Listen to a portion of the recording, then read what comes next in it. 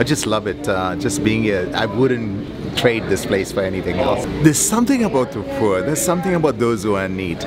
Just rubbing shoulders with them. Like this morning, I was just sitting around talking with some of the men. They just loved it. I mean, there was tears in their eyes that I'm there. I've seen them every day. I see them. I talk to them. But on a Christmas day, just to be here, I don't know. I get more than what I can give. It's just beautiful to be with the people in need. Some of them just come to have a community, a relationship, and they don't want to eat alone in the apartment. Some of them do that. Some of them are really on the street. They don't know where to go. We want to give the best. We really want to give the best. Like even today, it's going to be what anybody would have in their home. That's turkey and stuffing and pumpkin pie and the works.